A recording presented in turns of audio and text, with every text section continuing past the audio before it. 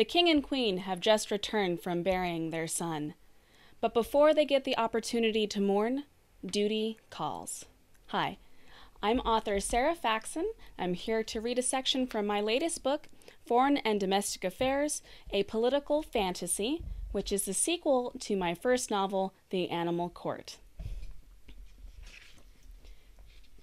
Gertrude's just returned from the cemetery after burying her son and has gone to see her children to see if she can comfort them, knowing that in this time of sadness, they'll need their mother's warmth. Right then, she said, after briefly recalling aspects of a story she wished to share with them, anything that she could do to take their minds off of what was happening. It struck her in this moment as particularly important to tell the children this one. What with the rising tensions between their country and their neighbor, her own mother's native lands, happening. After hearing rumors that this story was being told differently in Reichland as of recent times, Gertrude found it imperative to maintain the tale in the form of old, as it was one of brotherhood, not of rivalry. Leaning toward her children, Gertrude began the tale.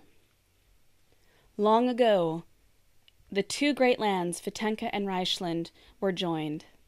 They were coupled together along our southwestern shoreline. The country, then known as Oranje, was ruled by a marvelous king and queen, who were fair-minded but firm with their courses. The people admired them and respected their words. The only issue that perturbed the nation was that the royals had borne no heirs. There was much grumbling and many heated disputes about what would happen were the king to die without an heir.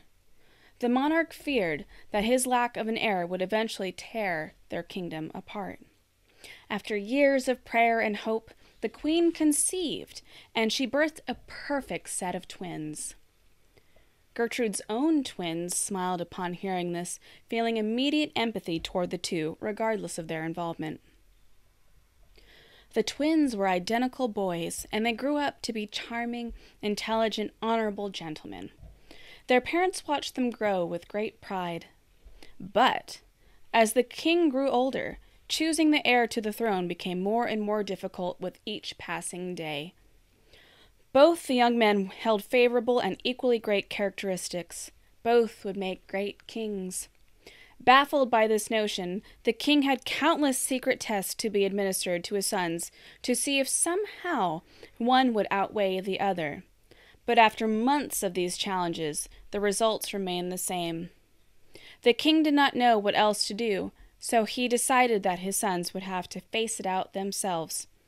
Though not in a duel of swords, for he could not stand the possibility of one of them injuring the other. Knowing that they were equally gifted in intellect as well, the king did the last thing that he could imagine. He brought his two sons to the heart of the kingdom, where he commanded them to a tug-of-war duel. Whoever of his sons brought the flag across the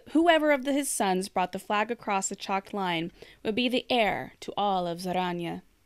So, reluctantly, from embarrassment, the twins took hold to both ends of the rope and tugged as hard as they could.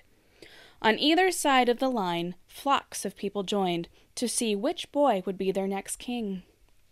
The king hovered over the chalk line, watching the flag intently, but the marker simply would not move.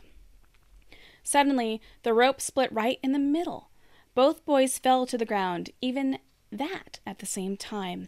The king was so furious from this awe-inspiring yet frustrating predicament that he unsheathed his sword, held it high above them, and struck the ground. The crushing weight of the blow sent a loud crack, reverberating throughout the lands. The ground began to quake, and the lands parted right where the king's blade struck. The once large land split into two islands that drifted apart from one another, each with a brother to rule over them safely. And that, my dears, is how Reichland and Wittenka came to be. So that's just a sneak peek into my book, Foreign and Domestic Affairs, which is available now at the San Diego Public Library. Thank you all so much, and cheers, dears.